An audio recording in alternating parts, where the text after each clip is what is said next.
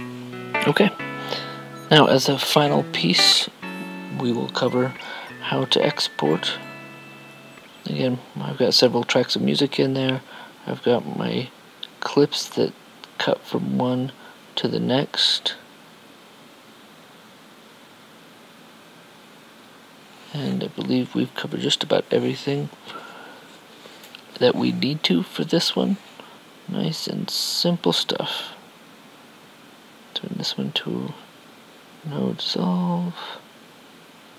No dissolve. I just like straight cuts, especially for some of the stories that we're telling, the in and out of frame techniques. That'll be the best way to get those stories told.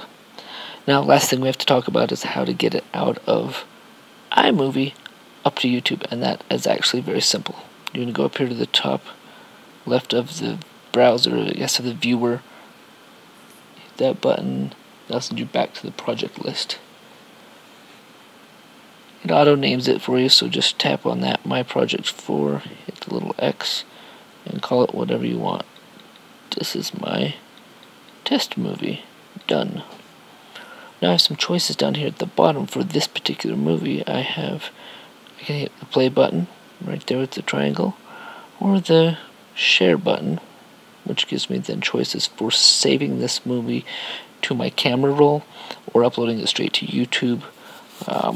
Either one of those will work. If you go straight to YouTube, probably easier for what we're doing. Saving it to the camera roll means that you have a copy of it saved here on the iPad that you can share with people, and you can then from there share up to YouTube. But we can go straight there. So first thing it's going to do is say, who are you? I give it my login information. There's my email address and my password, which you're not allowed to see. Of course, I just want to be secure. Once you're signed in, you can change the movie as it shows up on YouTube, add a description, which goes here. Change the category if you choose, add some tags if you want, and decide how big it is. I'd like to see our stuff up as good a resolution as possible, so 720 or 1080 would be great. You can also choose if it goes up private, unlisted, or public. For our class, we probably need things to be either public so that everybody can see them and you can search for them on YouTube, etc. Or if you're afraid of that, or I guess not, for some reason you don't want to share this stuff, and that's okay, you can make it unlisted, meaning nobody can search it. Only people that are going to see it are people who have the link, which, since you'll be posting it in our class, hopefully the people in our class will get that. So I'm going to do mine unlisted, and for the sake of speed, I'm going to do 720p, and as soon as I hit share, it starts to export my movie. First, it's going to build it. It's going to kind of bake it down. I like to think of this as the baking portion. It'll bake down, and when it's ready, it'll start the upload, and I don't remember if it says anything, but it'll start to push itself to YouTube.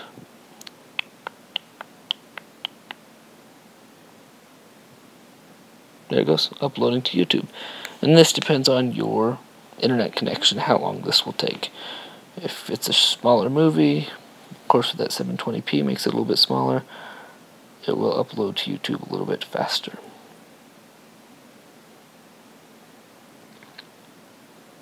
This is easy. Once it's uploaded to YouTube, then the last part of the assignment is to embed it into our blog. And that's a simple process, is logging on to YouTube, grabbing that short code, and embedding it into a WordPress. You have all those apps on your iPads, and it would be a very simple process for you to step over to YouTube, grab the code, back to WordPress, write a new post. But you can also do that on your computer if you'd like. Okay, publish to YouTube. I'm just going to hit visit. It takes me to the YouTube app, shows it to me right there. It's being processed, so I don't get to watch it. But I can hit my share button here, and straight from the share button, I can say, whoop, copy link.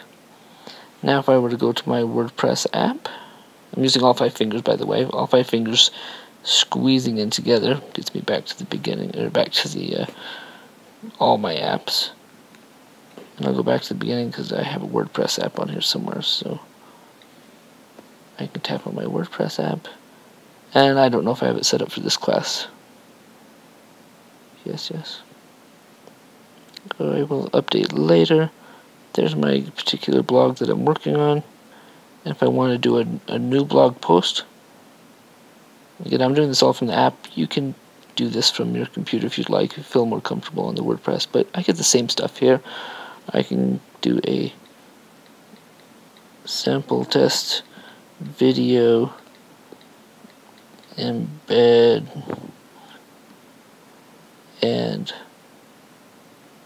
I can either write my content, hey, this is a story about me and how I did this, and it was a lot of fun, I did this. And since I copied that link when I was in YouTube, I can hit paste and add it there. Shrink my keyboard out of the way. And when I hit publish, it uploads it, and ping. That's what it's going to look like. If I want to preview that, alright, so I'm going to go out of that and pop open Safari.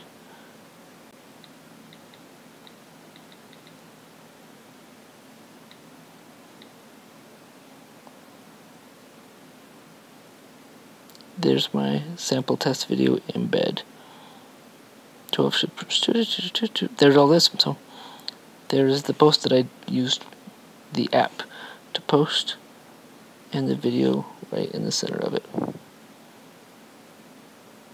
That's it. That's everything you wanted to know. That's how to use iMovie and how to export it. And like I said, you can do that final step of putting it from YouTube onto a blog. You do that on your computer, or as I just showed you briefly, here on the iPad. Let me know if you have any questions. You can hit me up at Twitter at Night20, or an email. Thanks for watching.